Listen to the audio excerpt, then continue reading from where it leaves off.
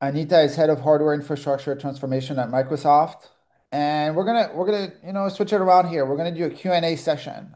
And Anita, of course, I have some prepared questions, but if there's questions that you've seen that you want to start to answer first or set up the stage as you see fit. Hi, Jean-Marc, and hi, everyone. Thank you for having me here. First, as we go through this, what we're going to touch on and what I'll be mentioning is applicable. We wanted to talk on AI agent implementation in the enterprise, and those are the questions that we prepared. But a lot of it is applicable beyond enterprise. It's just that my experience has been that these concepts are more common in enterprise because they are the ones with lower risk tolerance, existing legacy systems, and maybe the appetite and resources to build a robust, custom and scalable AI agent solution. So keep that in mind, right? It's not just enterprise specific, but I think it is the superset of these challenges. And before we get to your questions, John-Marc, is I will be staying away from specific tools and frameworks for the most part because these change rapidly, right, as we've seen throughout the day. And I believe if you master the fundamentals, then you can easily adapt and choose the right tool to accelerate your own deployment. So if you are a tech business leader planning your AI agent implementation, this will give you the big picture of things to consider. And then if you are an AI engineer or an AI builder, this will help you understand how to scale and make a bigger impact. So let's start with your first question, and I'll also be Yeah, sharing with. yeah. So, to set up the stage, you've been deploying, AI and AI agents in production and enterprise environments. What do you think are the primary challenges there that people face once they get to that? Yeah. Yeah, great point. This is based on my own experience. It's not just plug and play. When companies try to roll out AI agents and generative AI solutions in general, they run into a host of challenges that cut across technology, data, people, and governance. So it's definitely not just technology. First off, there's the legacy headache. Most enterprises rely on old school systems. Think ERP, CRMs, clunky databases, or worse, internal tools with old APIs or no APIs that were never built to talk to modern AI. And even when those APIs do exist, or when connectors exist, or when we can use MCP, they often break as soon as something changes upstream. And the pain here is that unlike traditional software, which tends to throw a clear error most of the time, AI agents might keep working. And I say working in quotations here, but they're actually quietly generating wrong or misleading results. And this is especially dangerous in regulated fields like healthcare, finance, legal, where an almost right answer can actually be a disaster. Next, let's talk about the data privacy and compliance. AI agents, as we all know, need massive amounts of information to work. And some of that information is sensitive. If you're not careful, these agents can access or even leak data that was supposed to stay locked up. And a classic example, where I think it's becoming classic, is you have an employee who downloads a confidential database report to their desktop for legitimate reasons, right? That employee had access to the database through an authentication service, and the agent does not have access to the database. But because the agent has access to that employee's desktop, now it bypasses every backend security protocol that you had in place, and that confidential data can end up in public documents or in the wrong hands.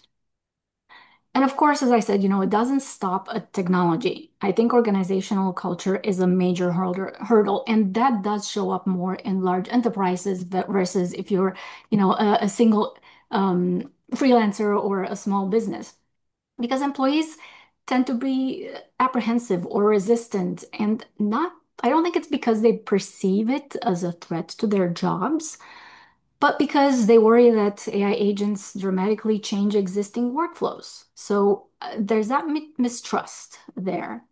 And I think that's why you need proactive change management because without buy-in from real users, Um, even the most sophisticated agent, will be left on the shelf. We've talked, I think there've been plenty of mentions how more than 80% of AI solutions never leave the lab. And that's one of the reasons, right? You don't have buy-in from your users.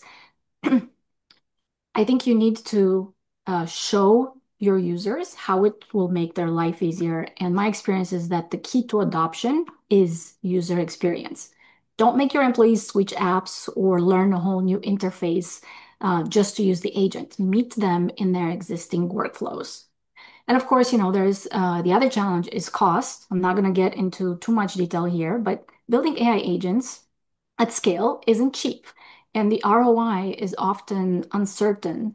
I think we're still, in many cases in enterprise, we're still learning how to measure the ROI of generative AI solutions and AI agents implementations.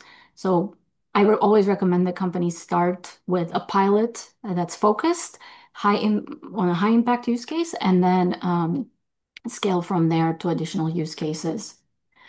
And then another core challenge I'd like to touch on is the unpredictable behavior. AI agents, especially those powered by large language models, don't always behave as expected. And that's because models, as you know, are stochastic and sometimes producing different outputs for the same input, or they make reasoning errors. And in an enterprise scenario, this kind of inconsistency is problematic because business processes tend to demand reliability and repeatability.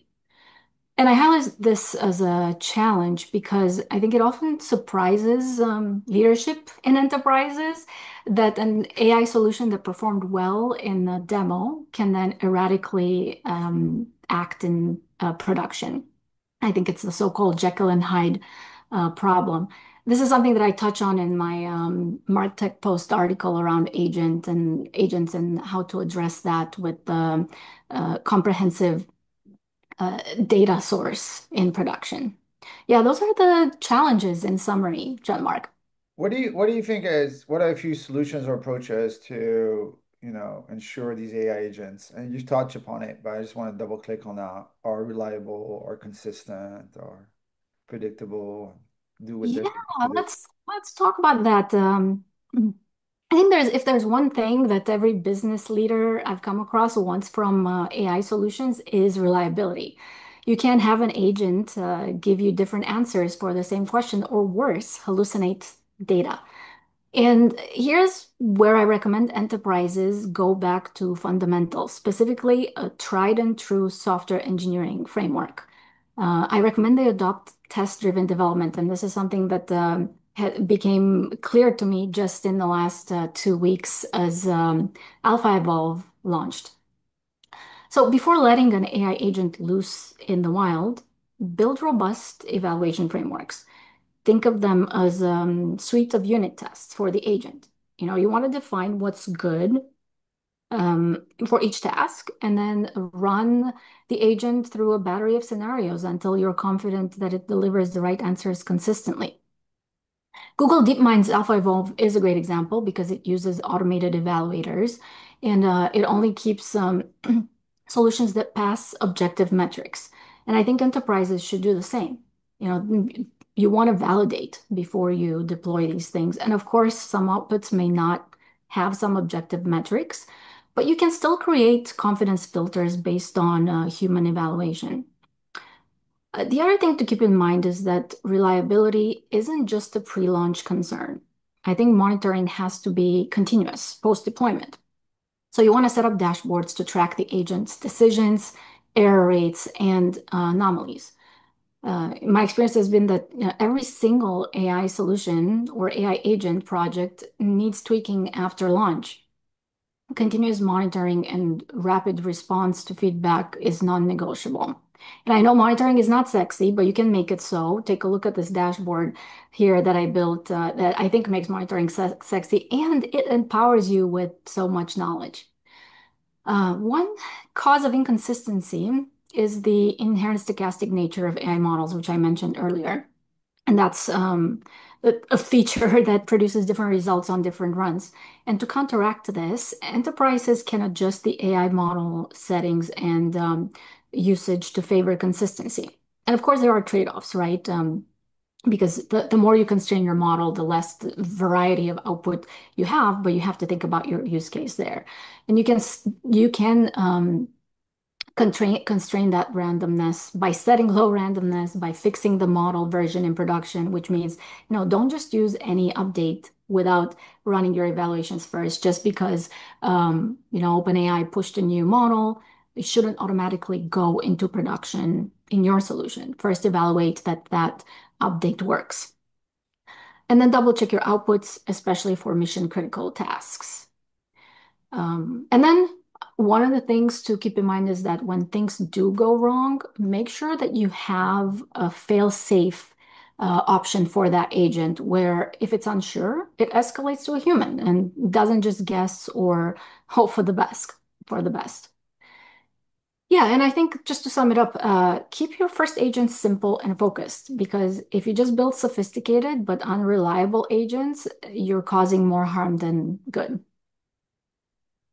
So that's maybe for my last question for this session is, you talked about starting with a simple agent and there's more and more autonomous agents that are coming out. What are the ways to kind of mitigate the risk associated with this autonomy that's powerful, useful, valuable, but yet risky? Excellent point. I think autonomy is both the magic and the minefield of agentic AI. On the upside, agents can reason, act, and even make decisions on your behalf. But on the downside, if you're not careful, those decisions can go wildly off script and sometimes with catastrophic consequences. So how do you help reap the benefits of autonomy without the risks? First, you set clear boundaries.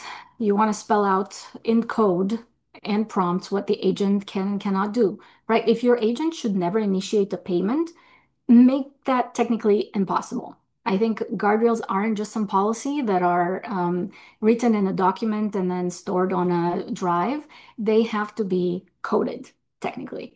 Second, you want to keep humans in the loop for sensitive tasks. The idea of fully autonomous agents, I think, is still, it's a great idea, but it's still very immature in terms of the technology that we have today. And you can choose the level of human oversight based on the risk of the task. Think of it like a co-pilot, right? The agent can draft your email, but the human, you, is the one that presses send. And then as your confidence grows, you can loosen the reins. Reiterating what I mentioned earlier, I think it's important to make everything auditable. And I know it's not sexy, but it is something that that kind of transparency builds trust, and not just with your users, but with regulators and auditors too, which are a key area for enterprise. The other thing that you can do is to have an emergency kill switch. Think of it like an end-on cord. It's a concept that Toyota, Amazon have had for a while. And if the agent starts to go rogue, anyone monitoring should be able to pause it instantly or roll back the changes if needed. I don't think this is a nice to have. It's something that you should build in there. And then finally, don't ever lose sight of ethics and compliance because autonomous agents, especially for enterprise, they have to be aligned with your company policies to avoid reputational and legal risks.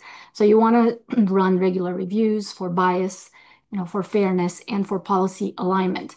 If your privacy policy changes, make sure that your agent reflects that. In the end, you want to think of your agent as a powerful but unpredictable team member. You want to empower them, but never give up ultimate control. And Jean-Marc, I know we don't have any more time. I was going to go over the best practices. However, you can actually request a step-by-step AI agent implementation framework directly on my website. And I'm actually working on making that interactive and with a lot of details so you can take it and it'll walk you through on how to implement AI agents in enterprise. Thank you. Perfect. Thank you, Anita.